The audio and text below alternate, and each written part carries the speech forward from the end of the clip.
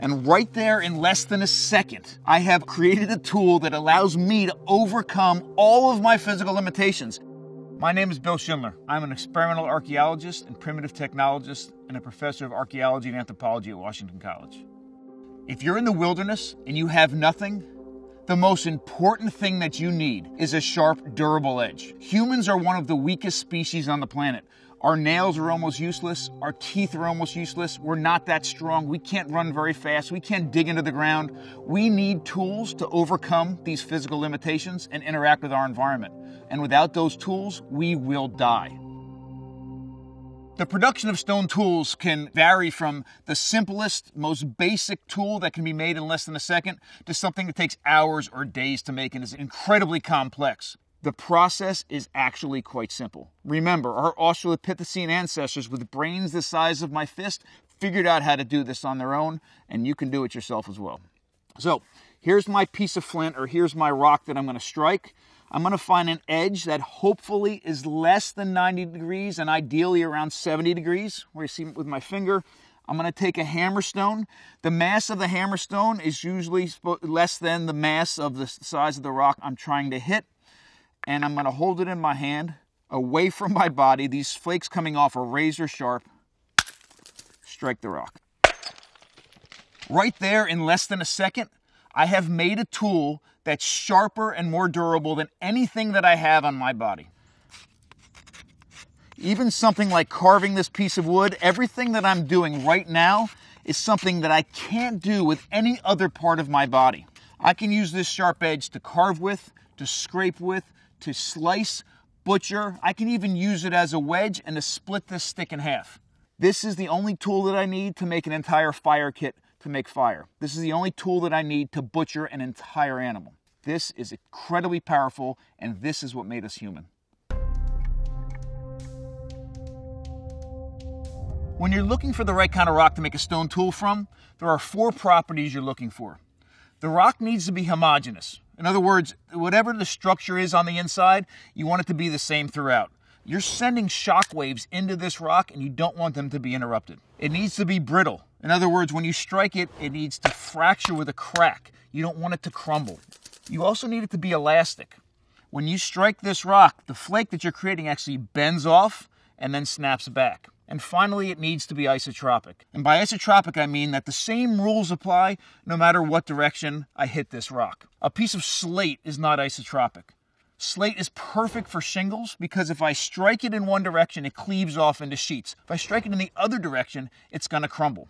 This rock, this piece of flint, if I strike it from this direction or this direction or this direction, the same rules apply. You need to remember that it is a predictable process.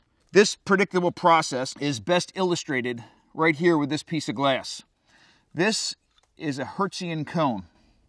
If you look at the angle, it's almost 136 degrees. What's important is if I did the same thing every single time, and I created this by taking this piece of plate glass and dropping a BB on it, the same exact cone with the same exact angle would pop out every single time. And if that's the case, then I can start to control certain things. So if I tipped this piece of glass so that the BB hitting it wasn't hitting it at 90 degrees, the cone would have a different shape. And if I tipped it the other way, it would have a different shape back in the other direction. So what does that have to do with making stone tools? Well, instead of hitting it in the middle of this glass, what if I moved it to the edge? And the piece that popped out was half of a cone. And that's exactly what happened here. This flake that came out of this rock is a part of that Hertzian cone. And I can control that shape and that size by tilting that rock and hitting it with different things. What does this look like in real life? And what are you looking for, and how do you strike these rocks in order to create these very basic tools? Well, again, you have to find the right kind of rock. Rocks like flint, for example, or quartzites or obsidians, those are ideal rocks to use to make stone tools. If I took this rock, for example, this flake came off of this parent one here, instead of just using the sharp edge on it, I could envision on the inside of this rock a finished knife, something just like this.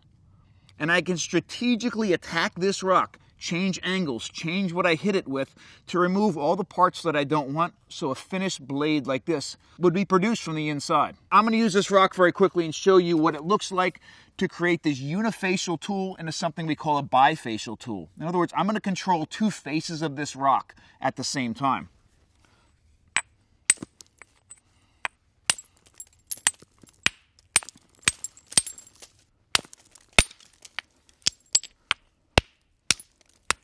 One of the things you'll notice is that I'm flipping this rock over, I'm looking for angles, I'm looking for certain types of morphology on the surfaces that I'm going to follow, and I'm starting to get a general outline of what I'm looking for here is a very basic hand axe. The technology I used to just create that flake is a technology that's almost 3.5 million years old.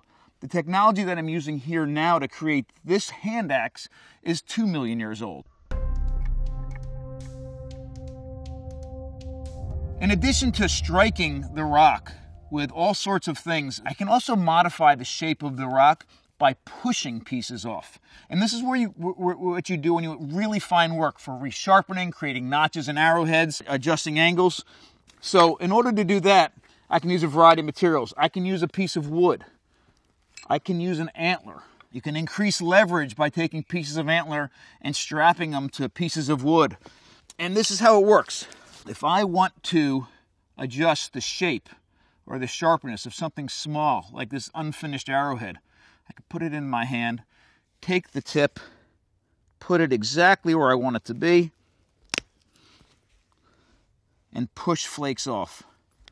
This is an extremely predictable process because I can put the tip of this antler exactly where I want it to be. I can line up the angle of the force that I want to initiate and then press the force off. This is really the beginning of it all. Once you've created your stone tool, you can create shelter, you can create a fire kit, you can create hunting weapons, you can create a tool that allows you to dig into the ground and harvest underground storage organs like roots or corms or tubers. Because of this tool, you can not only survive, but you can thrive in the wilderness.